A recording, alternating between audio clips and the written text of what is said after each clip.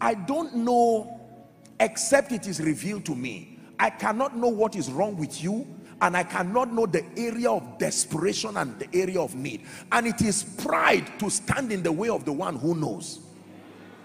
In fact, it's wickedness. It's not just pride. I'm trying to help you, but I'm ignorant.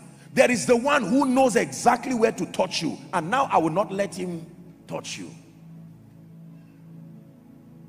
And sometimes you can be the limitation yourself, because you can think this is what you need, but from the mind of God, what you need is totally different. It is up to you to say, Lord, I truly believe that you can visit me. Surrender. There are times you can have pain, and you may go to the doctor with the arrogance of an amateur and almost guessing, and you can say, doctor, I am sure it is this thing. And the doctor laughs at you and laughs at your ignorance and tests you and tells you something totally different and says that's what is wrong with you. But you are feeling another symptom, and yet the doctor, from a professional standpoint, you think it's a financial problem. Open up your heart and let God visit you. You will find out it has nothing to do with finances. In fact, sometimes you can think it's an issue of ill health, but it is not an issue of ill health. It's the ministry of the devourer. He knows that the only way, or the most predictable way, to destroy your finances is your health. If he spoils your car, you will leave it there. You will not fix the car. So he spoils your body because he knows you will not leave that body that way. And since he has found out that you like this body and you want to live long in it, he will continue to create affliction so that your finances will suffer. So to you now, you can think the real problem is finances. But when you come to God, he will tell you it is not finances. The real problem is ABC. Listen, allow God to interpret your situation to you.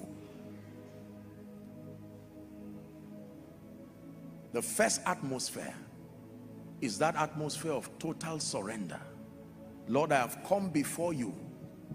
As far as I know, there are 10 major problems with me. Disfavor, no helpers, oppression. That's the best that I can know.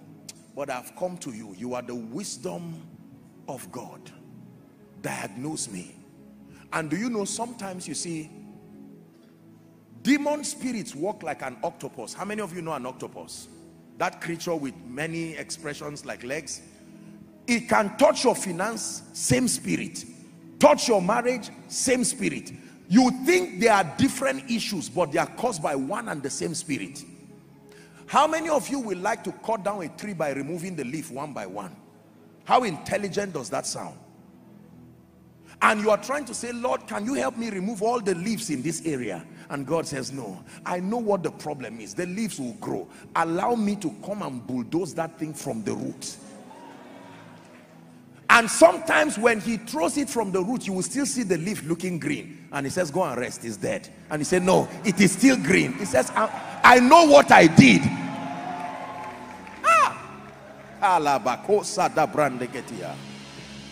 Total dependence.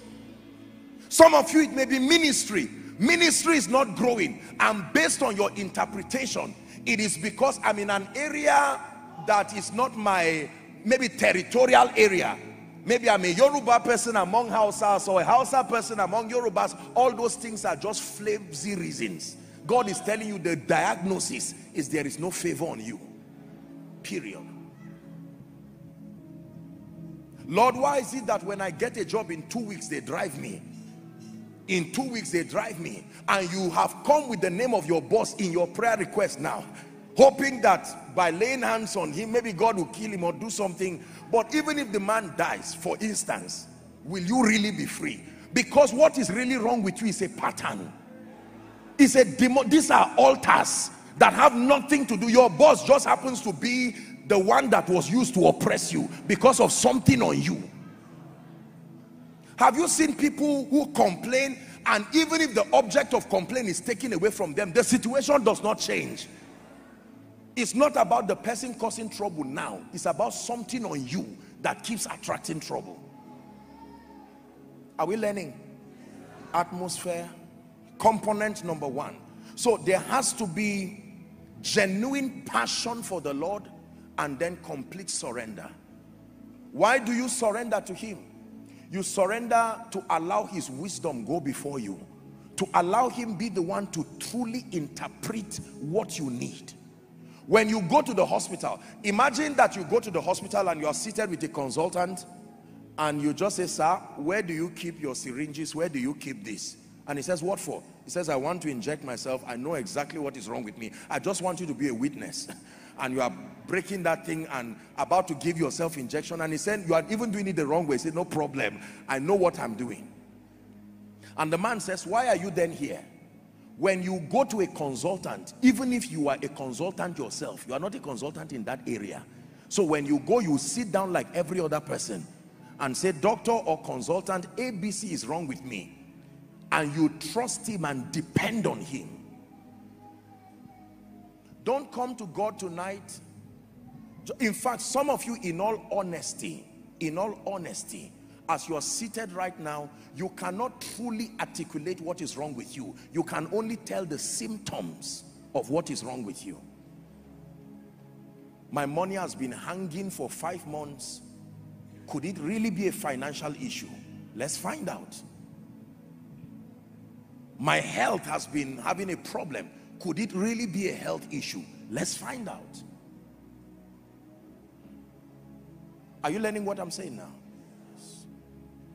So if I'm here right now and the Holy Spirit says, everybody stand up and start jumping around and dancing, as stupid as it is, that's exactly what I'm going to do.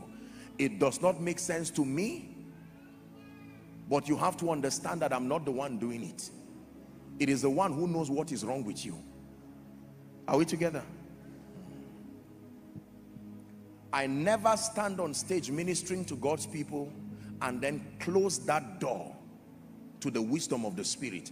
I am aware of how limited and how very ignorant I am as far as having the full capacity to help God's people is concerned. You have come because you believe in Jesus, and you have come because you believe in me, and I'm grateful for that trust. But let me tell you, unassisted, I'm only wasting your time. I can only share scripture and say, let's pray. Do you know what it takes to stand from here and begin to make declarations over someone's life, and like that, doors are opening?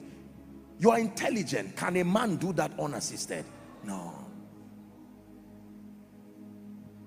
But I'm happy to inform you I'm not alone here. Not alone. And the Lord walking with them. And the Lord walking with them. And the Lord walking with them. Number 2. The second component that creates the atmosphere